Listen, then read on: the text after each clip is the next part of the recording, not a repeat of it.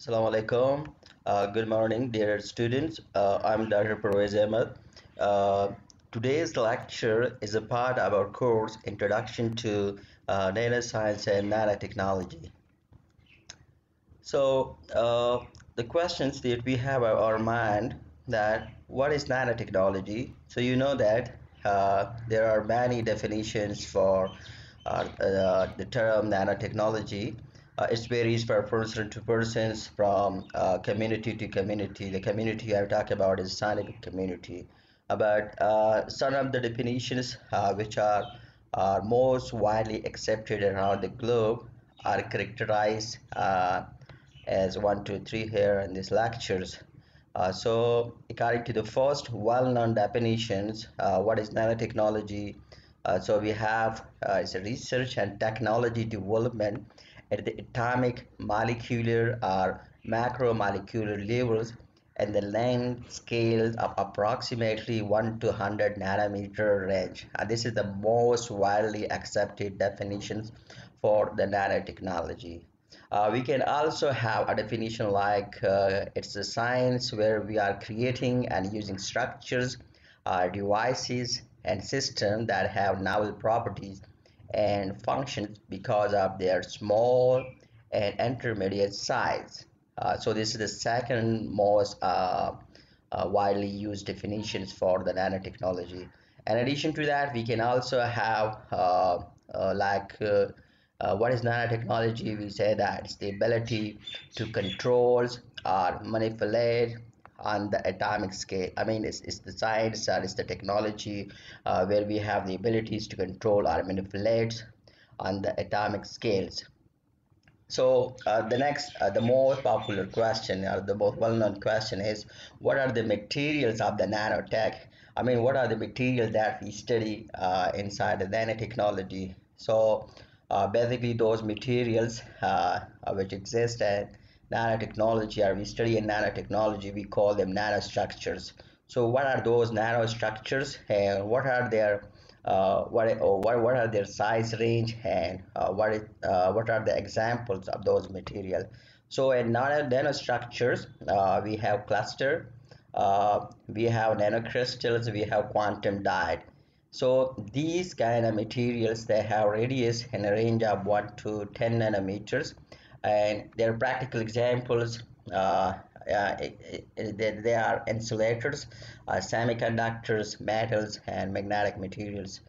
These are the example of the materials, nanostructured materials, which including cluster, nanocrystals, quantum dot.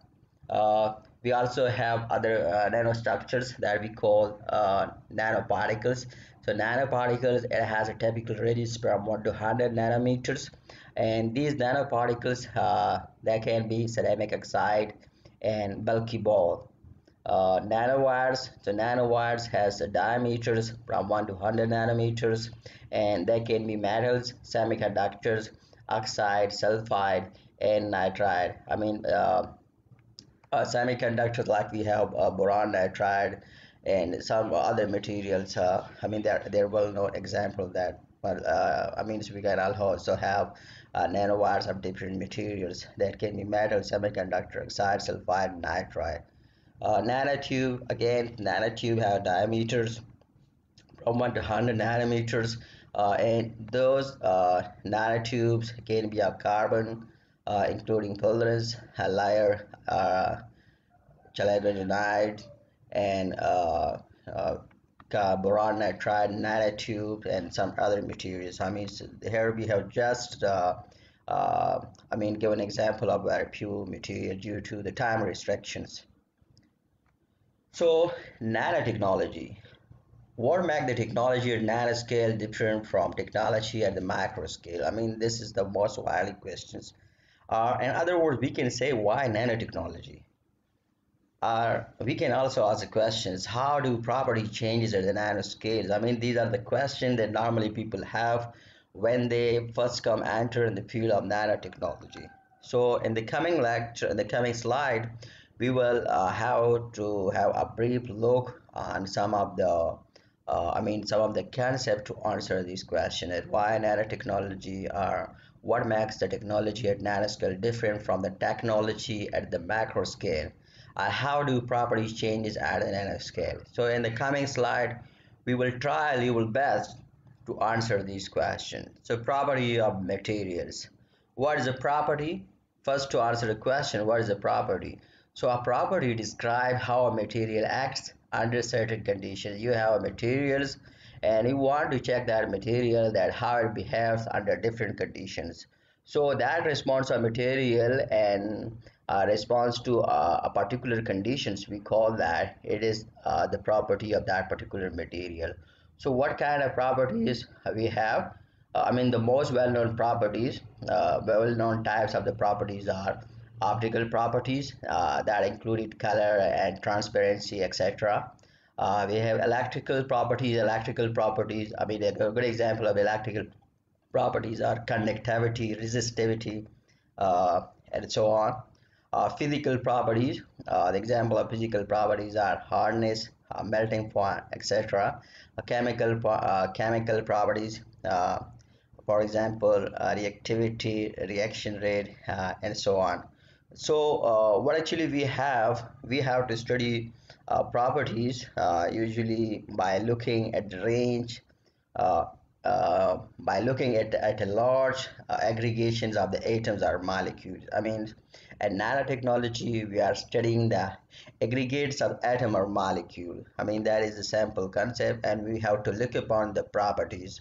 The well-known properties we discuss should be optical, electrical, physical, and chemical properties. Along with that, we have so many other properties. But again, if we have time, we can discuss about that more and more details. So first have a look at a good example of the optical properties that we have. For example, if we have the material gold, so a bulk gold are very yellow and color, like you can see it here. We have bulk gold look like yellow when it's in bulk size. I mean, when it's not in the nanoscale range, so it look yellow. But when we transform, when we reduce the size from bulk to a nano, so what happened? So along with the reduction of size, the nano size will appear red in the color. That you can see it here. When we have the bulk, so it's look yellow.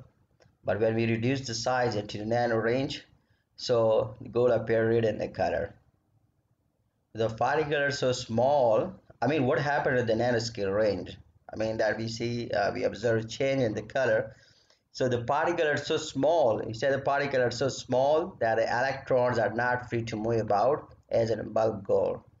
I mean, in bulk gold we have its yellow color. Why? Because here the particle, the electrons are free to move about. So that's why we have a color like yellow. But here we say in the nanoscale range, the particles are so small that electrons are not free to move about as we have in the bulk gold. So because of this moment, and because of this restricted moment of the electron, the particle react differently with light. I mean, the change in color, that is from yellow to red, is because of the restricted moment of the electron. I mean, due to restriction on the electron, uh, we observe we observe the change in color of the material. Um, One very practical example of the optical property is that of the material zinc oxide. So if you have a large number of zinc oxide particle, so you know, it's a good example that xenon block ultraviolet light. Why it's light? It's ultraviolet light is blocked by the zinc oxide particle. That is why it's mostly used in the cosmetics. People using it particularly for that purpose to block the ultraviolet light. Scatter the visible light, due to which it appears yellow. And that's why in the cosmetic it's being used for this particular purpose, that one can I mean is something like whitening cream is being used for that particular purpose, especially by the females. So if you reduce the size of zinc size of the zinc oxide, that is, you make nano size particles of the zinc oxide. So what it have, Again, it can block the ultraviolet light, so small compared to the wavelength of visible light, that they don't scatter it. Here we say that if you have a zinc oxide, so zinc oxide and bulk, it scatter visible light. Here we are saying that in bulk side, it scatter the visible light.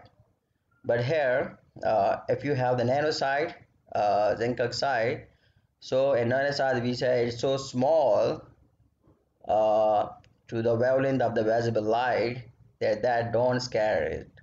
I mean, the wavelength of the visible light we say is range from almost 700 nanometer to approximately 400 nanometer. So that wavelength is quite big. As compared to that wavelength, we say that the small of the nano size materials is so small uh, to that of the visible light. So that's why we are saying that in nano size they don't scatter the light. They don't scatter the visible radiation. So as a result of that, the zinc oxide particle they appear clear. I mean, if you want to look clear, I mean, it's up to you now. You go to a beautician's, you want to have a makeup for yourself, you want to buy a cosmetic, so you have to look upon the constituent of that material that we call as zinc oxide. You want to appear you want to look white, so you have to buy the constituent and bulk. But if you want to appear clear, so in that particular conditions, you have to by the constituent of the product and a nanoscale range. You want to study more, is the link of the resources from which we have taken the lectures, so you can find more and more here. What about the electrical properties? What are the good example of the electrical properties? The electrical properties mostly we refer to conductivity. And the conductivity, we check it normally for, I mean, we give the example of the nanotubes. So what are the nanotubes? Nanotubes, you can see it here in the figures. These all they are different kind of nanotubes. So multi-wall, a zigzag, armchair, carol. I mean, in the coming course, we will study in more detail about these different kind of nanotubes. So, what are nanotubes? Nanotubes, we have definition for the nanotubes. Nanotubes are long, thin cylinder of the carbons. Um, if we say they are nanotubes, we say they are stronger. Electrical properties are mechanical properties. So they are 100 times stronger than the steel, very flexible and have unique electrical properties. Um, but there is something very strange about the nanotube, especially about the carbon nanotube. We are taking the example of carbon nanotube. So their electrical properties change with the diameter. That is, if you want to twist, so their electrical properties will switch.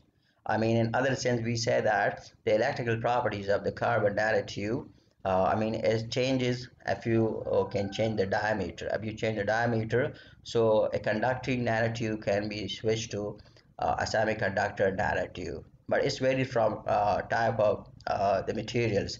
As compared to that, if you have boron nitride nanotube, so it has the similar strength like carbon nanotube, but you cannot switch the properties, especially the electrical properties. I mean, unlike carbon, the boron nitride nanotubes are large band gap semiconductors, and in that particular case, we said the properties, the electrical properties that are dependent on helicity or diameter. I mean, if you twist them, so you cannot change the property. So what actually we have about the carbon nanotubes that we call CNTs.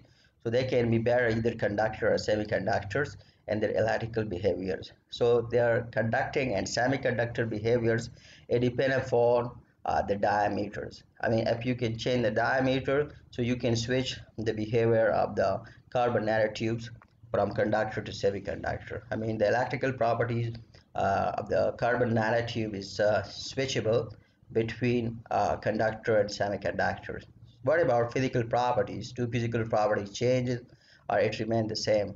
I mean, just like we mentioned about the the electrical properties, we say it's changed. So what about the physical properties? So a good example of the physical property is a melting point. So what is a melting point?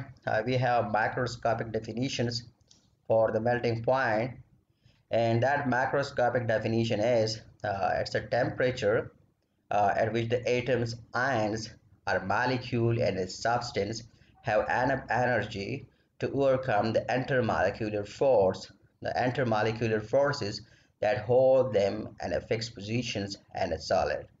I mean, simply the main concept of temperature is that we are saying that it's the temperature of atom, ion, and molecule in a particular substance where it has added energy to overcome the intermolecular forces that hold them in a fixed position and a solid.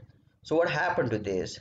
If you reduce the size of the materials or you bring the material from bulk to nano, so at nano surface atoms, we say that majority of the atom in nanomaterial, majority of the atom they are at the surface. I mean, we say that a good property of nanomaterial are they have large surface to volume ratio, or we say that uh, a majority of the atom they are at the surface. So surface atom require less energy to move because they are in contact with the fewer atom of the substance. I mean, like you can see it here, that you can observe this particular atom. We say that surface atom require less energy to move.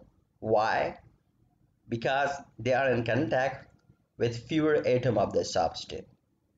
So how is like that? Here we have the materials. There are different atoms in this particular materials. So we said this particular atom is lying at the surface. So here you can see that it's only in contact with the three atom. It's in contact with the three atom. The first one, the second one, is third one. So what about this? I mean, we have chosen an atom from inside of that material. So what about this? So here you can see that this particular atom it is in contact with the seven atoms. I mean, first, second, third, fourth, fifth, sixth, and seven atom. So that's why we say that surface atom require less energy to move because they are in contact with the fewer atom of the substance. So that's why it's affect the properties of the material is being affected when you have the nano size of that particular materials. So physical property, the example, melting point of the substance. I mean, we continue that properties, the the physical properties we continue, then we consider a good example of that of melting point. So let's suppose we have the material at different scale. We have the bulk materials, that is material at the macro scale, and we have the material at the nano scale. So what we see, if we say that the majority of the atoms are what the majority of the atoms uh, uh, all on the inside of the object. If we say if we have a substance, this is the type of the substance where we say that the majority of the atoms are inside this object. So what will happen? What will happen with the properties? Okay, what will happen with the properties if we say that we have an atoms in which the majority of the atoms are inside the substance, and if we have a substance at the nanoscale, so what we see that it's split between the inside and the surface of the object, but we say in this particular conditions the majority of the atom they come at the surface of the materials, at the surface of that particular substance. So changing an object size. So what happened if you have this particular stance? So we have a very small effect on the percentage of atom on the surface. At this particular conditions, at the bulk scale and micron scale, we have a very small number of atom at the surface. But here we say we have a large number of atom at the surface, so a big effect on the percentage of atom at the surface. Large atom at the surface, so it will be impact to a great extent because of the larger amount of the atom at the surface. So what happened to the melting point? I mean, if you consider the material under these circumstances, when we have the bulk materials, and the other the nanoscale.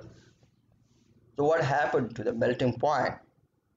So the melting point, it doesn't depend on the size.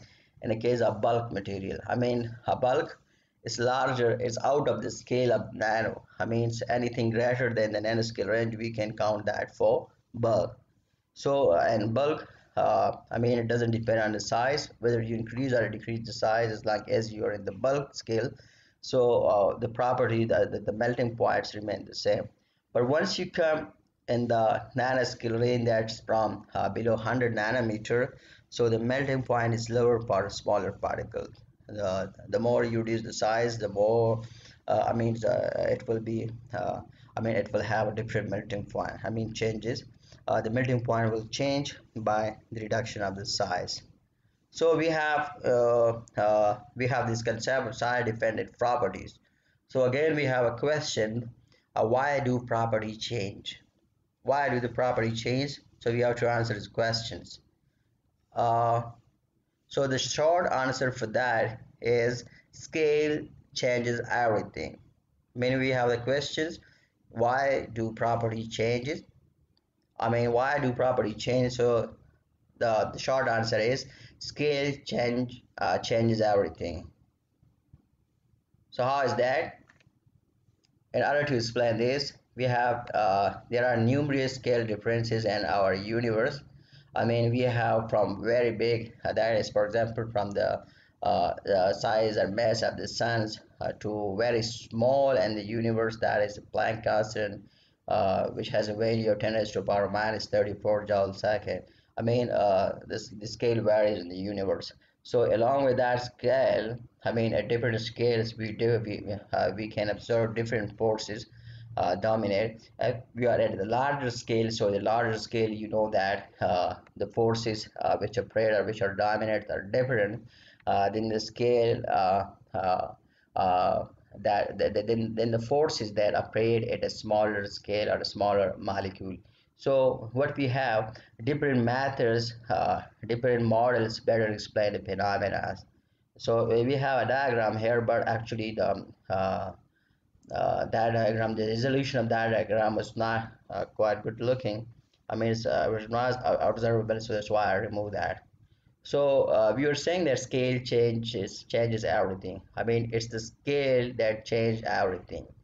So what it mean? Now we have to explain this particular thing, that how scale changes everything. So we have four important ways in which nanoscale materials may differ from the microscale materials. What are they?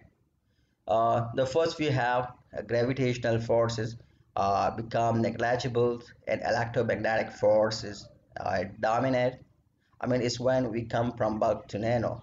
So the first example is the first reason is gravitational forces become negligible at the nanoscale, and electromagnetic forces it become dominant. The second, uh, quantum mechanics is the model used to describe the motions and energy instead of the classical mechanics model. Classical mechanics fails to explain the behavior of the behavior of nanoscale objects. So here we have to utilize, in order to better understand the phenomena, we have to introduce the laws of quantum mechanics. So quantum mechanics laws are being observable here at this particular scale. Classical physics no more. You cannot utilize the classical laws to understand the behavior of the nanomaterials.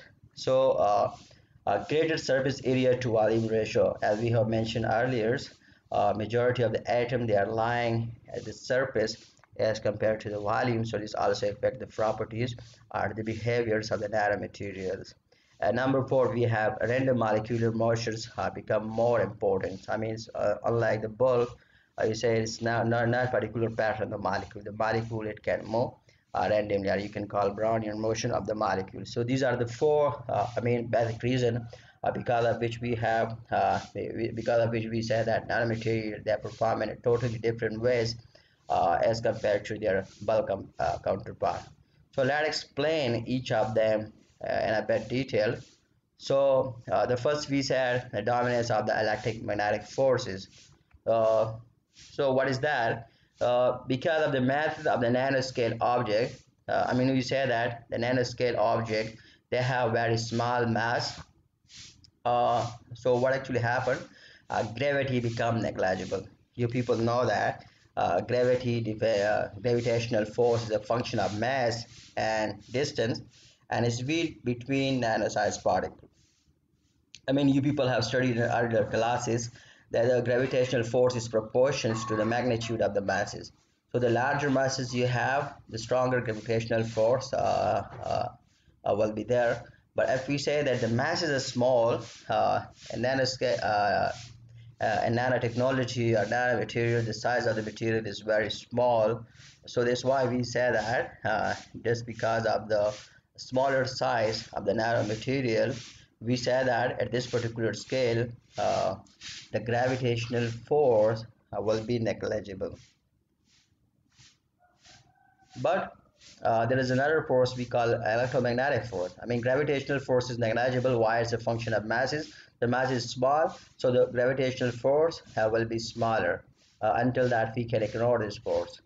But if we count for the electromagnetic force, so electromagnetic force is a function of charge and distance, and it's not affected by mass. I mean, if you study about the Coulomb law, you say that force equal to kq1 q2 divided by r square. So it depends upon the magnitude of the charges, do not depend upon the masses. So what we have, electromagnetic force is a function of charge and distance, and it's not affected by the mass, so it can be very strong. I mean, we have the charges at a nanoscale, we have the charges, but we are not counting the mass here. So that's why we are saying that Coulomb law is a function of charges and a distance. So this is why we are saying that electromagnetic force between the nano-sized objects will be very very strong as compared to the gravitational force. Uh, if let's suppose you compare, I mean, the electromagnetic force and the Coulomb electromagnetic force and the gravitational force in the case of the material, so you will find that the electromagnetic force between the two protons is 36 times stronger, 10 raised to the power 36 times stronger than the gravitational force. I mean, if you have a comparison between the two forces and you consider the smaller scale object, the smaller scale particle, I mean, if you say these are the smaller scale particles, they are protons, and you calculate first the electromagnetic force and then the gravitational force, so you will easily find that the electromagnetic force is 36 times larger than that of uh, gravitational force. So that's why we're saying that at a smaller scale, the electromagnetic force is more powerful. The strength of the electromagnetic force is very, very, very, very high as compared to that of the gravitational force. You can say that at a smaller scale, the gravitational force is negligible as compared to the electromagnetic force. So quantum impact, we already discussed that the classical models that we use to understand the matter at the micro scale is breakdowns. Why is breakdown? I mean, we already mentioned it's breakdown because of the very small size of the object, the very fast movement of the small scale particles. That is, we are saying that when the size of the particles, when the size of the material is reduced, so the moment of that particles or that smaller size particles is also, I mean, they move very fast. How fast? They can move with the speed almost comparable to that of the speed of light. So in order to understand their behavior, so we can utilize quantum mechanics. Why quantum mechanics? Because quantum mechanics better describe the phenomena that classical physics cannot. The good example of that the color of the nanocore.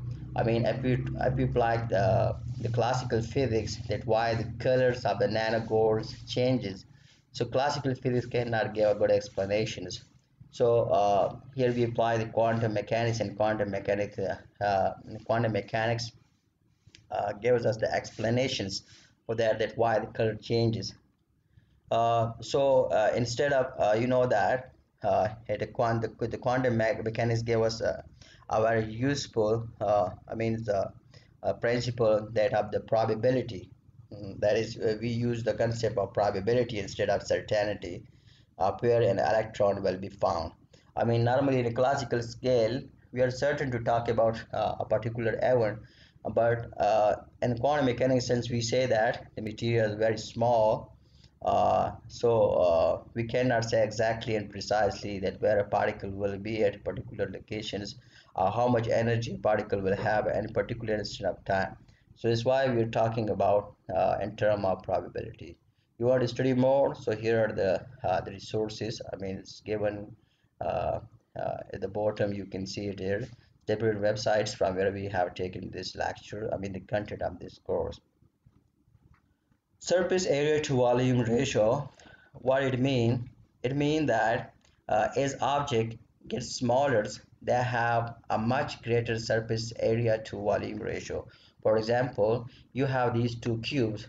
So the first cube, this smaller size cube, you can see it here, is 2 centimeter cube, and it has surface area of 24 centimeter square. I mean, this is a smaller scale, a smaller size cube, and we said that this cube has a surface area. I mean, one side is 2 centimeter, so it has a surface area equal to 24 centimeter square. And if you calculate the volume of this cube, so the uh, volume is 8 centimeter cube.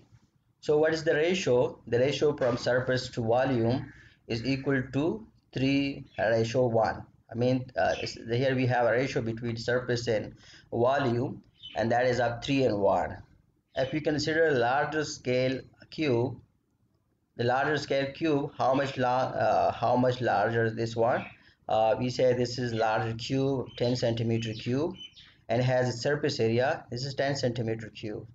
So its surface area is equal to 600 centimeter square. If you calculate the area of this larger cube, so it has a surface area equal to 600 centimeter square, and the volume, if you calculate the volume, so volume is equal to 1000 centimeter cube. So what's the ratio? You calculate the ratio, so ratio is equal to 0.6 to 1.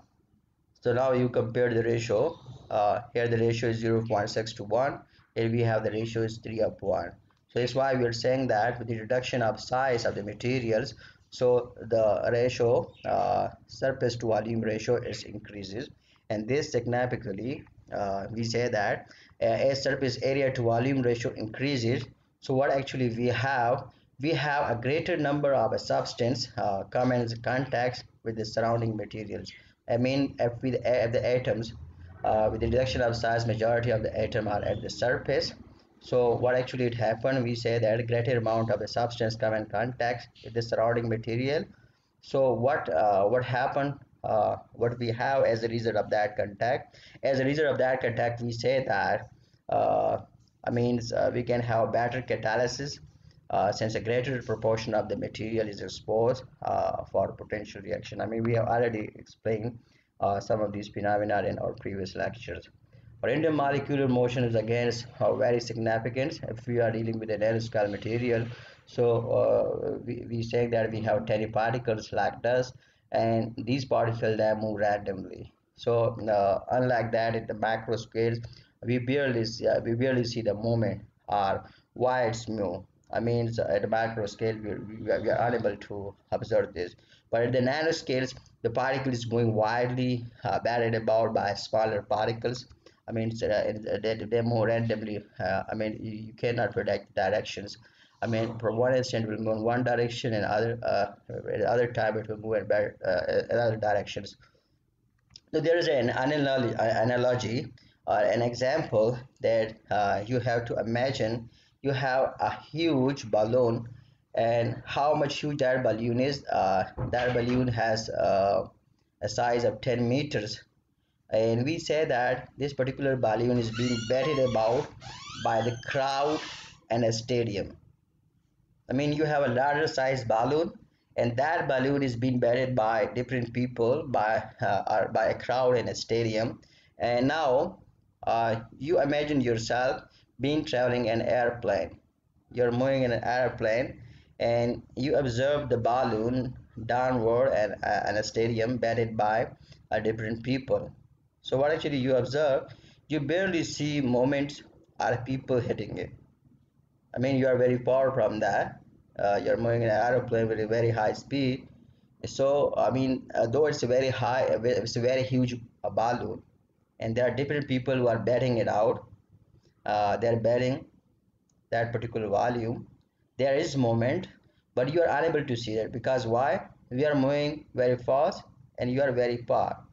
So close up you see the balloon moving wildly. I mean, if you are at a smaller scale, I mean, you are closing to the balloon, so you will see that the balloon is moving very fast, or balloon is moving, and you can observe the movements very closely. But unlike that, you are moving in a plane, so you will unable to observe that particular moment. So what does this all mean? So we say that the following factors are key for understanding the nanoscale related properties. What are those factors? So the first, as we have discussed, domain of the electromagnetic forces, important of quantum mechanical models, high surface area to volume ratios, random motion. So it's important to understand these four factors if you want to fully understand the behavior of the nanoscale object. So it's very important that you know about these four factors when searching new material and properties. I mean, whenever you're trying to design, you intending to make a new material with the substantial new properties, so you have to focus, you have to have a good knowledge of these four factors. So what are those? I mean, we say that in nanoscales, when you reduce the size of the material from bulk to nano, so the nanomaterials you have, it has unique properties. So what are those unique properties? So here you see that in this table, we have the properties on the left and an example on the right.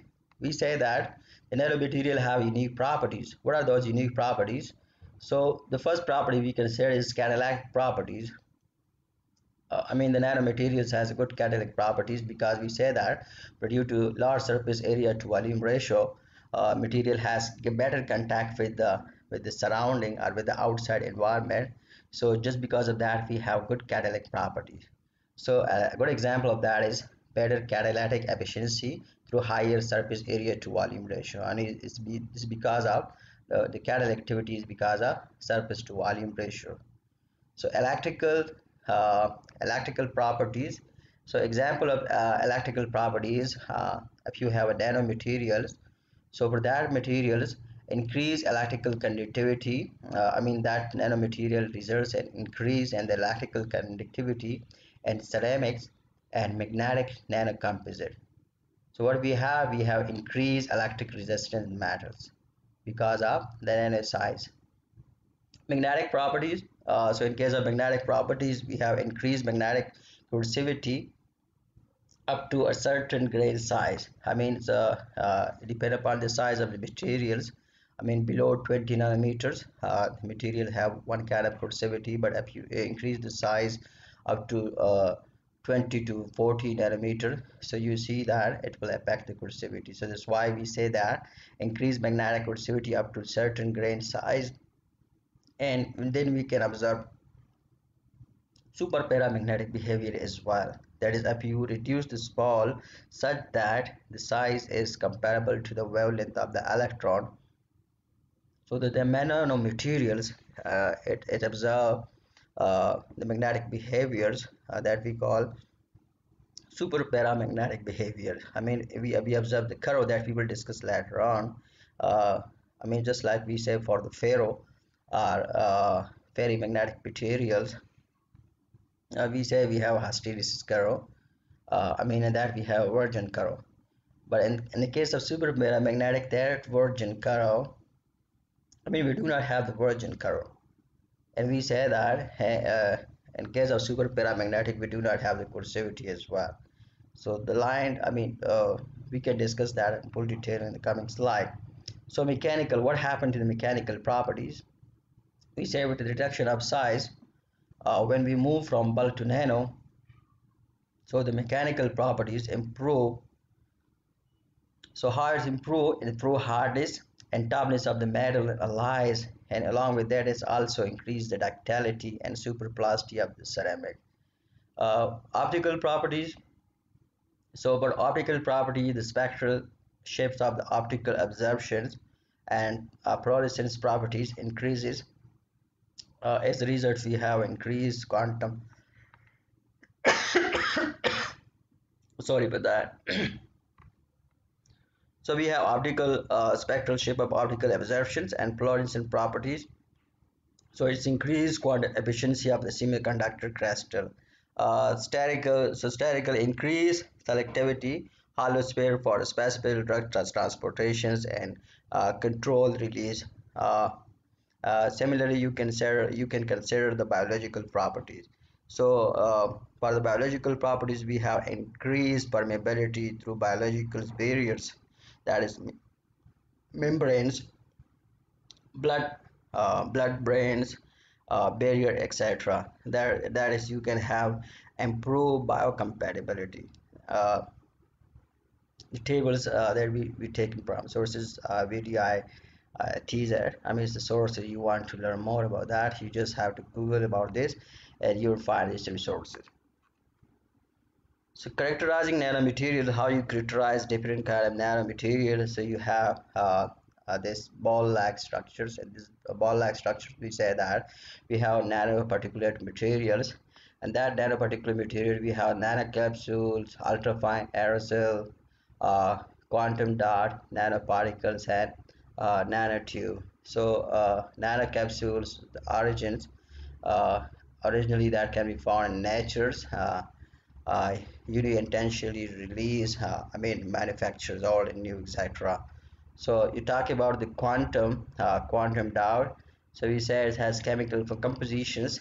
These quantum dots can be metals, metal oxide, polymers, carbon, semiconductors, biomolecules, and compound, etc. Again, you can find that in aggregate states. The aggregate state, sometimes when you find a quantum dot, we say that it's mostly like something we call artificial atoms. So in most of the cases we say that something like we say single particles, but along with that it can be aggregates and agglomerates. um, Nanoparticles, nanotubes, so mostly we say that these are the materials has been used for surface modifications. So what can we have? We have untreated as obtained in the production process. Coated, for example, conjugate polymers films, core shell particles. For example, we have spared capsule. I mean, this is the I mean the place that how and where we can found these materials, whether we can make artificially or where we can found it in nature. Again, nanoparticle shaped structures. I mean, it can be in the form of spheres, maybe in the form of needles, platelets, and maybe in the form of tubes. I mean, the good example is, I mean, the experimental analysis. You will find more details when you yourself will come and research. Ultrafine aerosol, the dispersion in the gases, for example, aerosols. You have liquid, for example, gels, fluids, and solid, for example, medicine materials. I mean, it's an example of the different nanomaterials we have in nature. We are trying to synthesize that in the laboratory. So what are the particular application of the nanotechnology? So nanotechnology has applications in almost all the field of in almost every field of modern living. For example, we can have application of nanotechnology in automotive industry. That is, we can utilize that for lightweight constructions. We can utilize that for painting filler based coat, clear coating. We can utilize that in automobile industry for catalyst person. We can utilize that as a fillers for tires, sensors, coating for windscreen and car bodies, etc. In electronic industry, you can utilize nanomaterials for data memory, for example, MRAM, GMRHD display, OLED or FPD display. You can utilize this for laser diode. You can use it in glass fiber, optical switches, filters, conductor, anti-static coating. So if you are you're a person working in chemical industry, so in chemical industry, nanomaterials or nanotechnology has application as filler or fan system, coating system based on the nanocomposite. We have impregnations of papers, switchable adhesives. We have magnetic fluid. And if you are working in the construction industry, so in constructions, nanomaterial can be utilized for thermal insulations, flame retardant, surface functionalized building materials for wood floors, stones, facades, tiles, roof tiles, etc. And you can also utilize it as facade coatings, cruise mortars. And if you are an engineer or you're working in engineering department, so nanomaterial can be used as wear protections for the tool and machines, that is anti-blocking coatings or create resistance coating on plastic, cord, etc. And you can also utilize, I mean, as a lubricant, pre-bearing, lubricant pre-bearing. I mean, you can utilize for that purpose, particularly the nanoparticles can be used in that particular application. So if you're a person working at a field of medicines, so you should know about that here.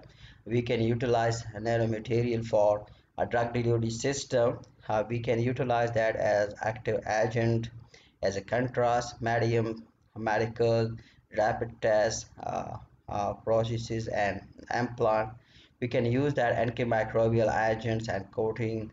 I mean, we have different material, different nanoparticles like titanium oxide or doped titanium oxide or zinc oxide or dope zinc oxide. I mean, we can use it for different antimicrobial applications.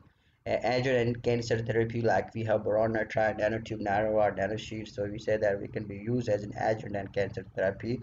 It can be used in hypothermia, or it can be used in boron neutron capture therapy. Some more application of nanotechnology is that we can utilize it in uh, textile or fabrics as non-wovens. So surface process textile is a good example. Similarly, we have smart clothes. Smart clothes we can obtain or we can make by using nano-size material, nanoscale materials. Similarly, you can also utilize nanomaterial and foods and drinks. We have packaged materials that we can utilize, we can save the material, we can storage live sensors, additives, and we can utilize nanomaterials as clarification of fruit and juices. So in the field of energy, we can utilize nanomaterials and fuel cells, solar cell. I mean, that can perform better as compared to their bulk counterpart. We can utilize that in batteries that can last longer as compared to the usual batteries available. We can utilize that in capacitor. So the nano capacitor or batteries, solar cell, and fuels, it can have much better performance than that we made from the bulk materials. Household materials that can be ceramic coating for iron, orders catalyst, cleaner for glasses, ceramic floors, windows, and cosmetics. So in cosmetics, we can utilize, we can make the such a cosmetics which can be used for sun protections. We can have lipsticks. Lipstick is not only, the look you can find. We can also find the protections for your skins.